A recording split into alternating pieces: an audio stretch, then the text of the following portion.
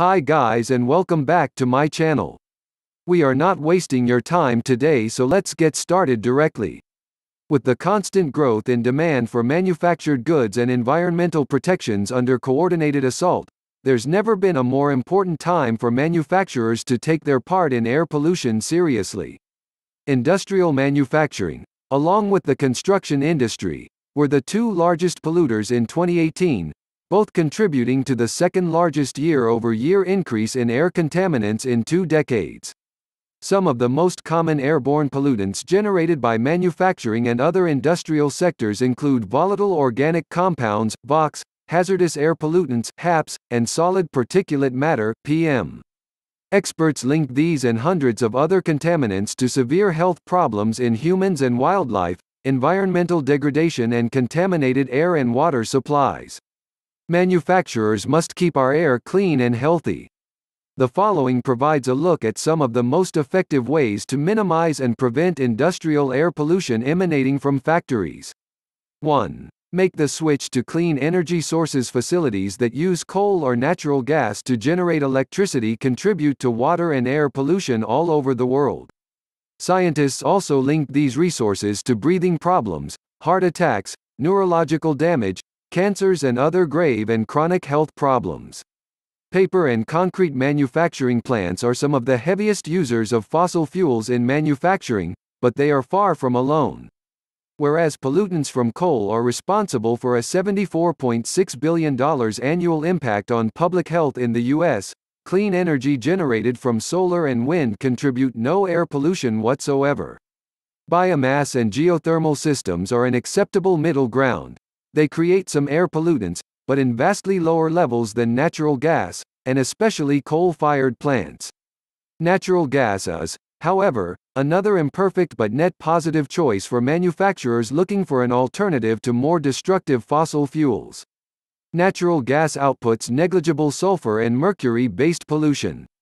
Additionally, according to the Union of Concerned Scientists, for every 10,000 homes, or the equivalent manufacturing facilities, powered with natural gas, global society stands to eliminate 1,900 tons of nitrogen oxide, 3,900 tons of nitrogen oxide, and 5,200 tons of particulates per year that would otherwise enter the air and surrounding environment.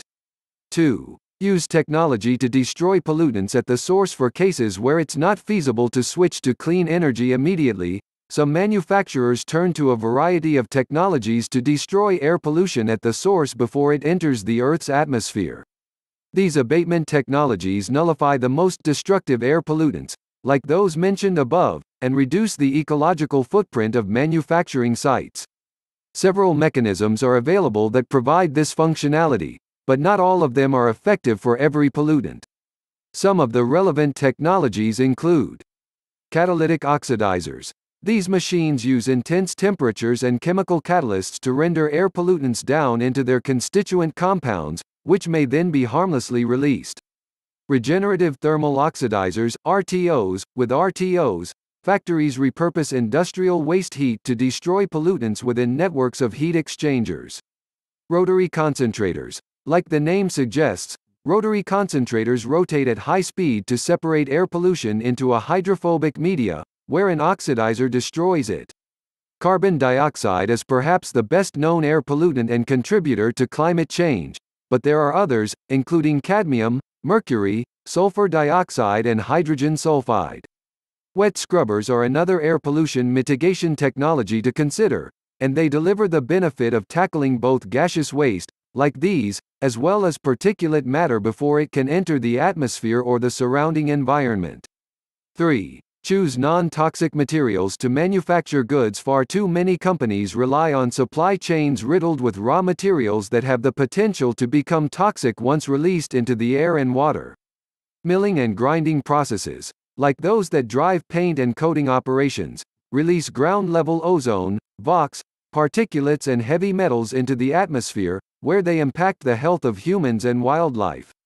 The Environmental Protection Agency recommends that manufacturers identify raw materials and additives containing chromium, mercury, and lead, and replace them with non-hazardous biocide alternatives. Doing so maintains these products' desirable bacteria-eliminating properties without the risk to health and air quality posed by heavy metals. Styrene is another material to watch for and eliminate from the supply chain. Atomized styrene can enter the air while fiberglass and plastics are being manufactured or sprayed in place.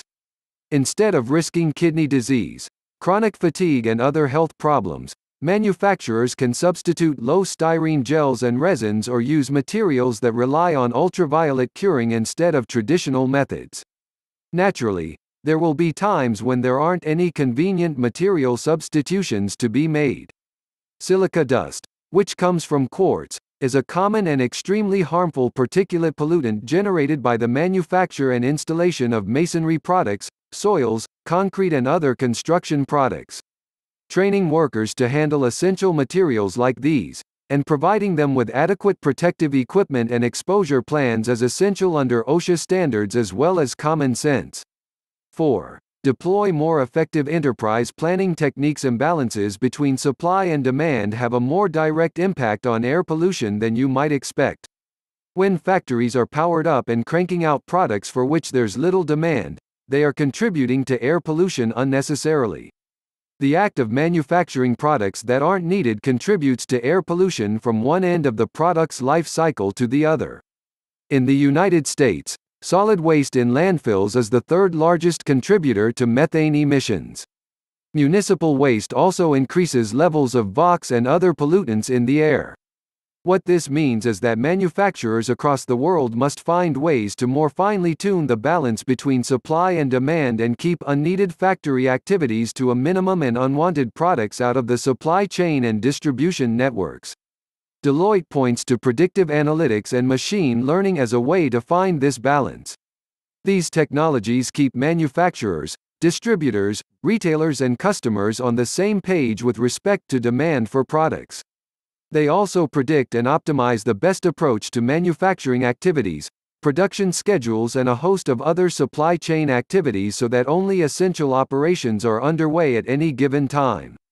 Clean air is good for the environment and good for business. It's extremely difficult to ignore the importance of eliminating industrial waste, including air pollution.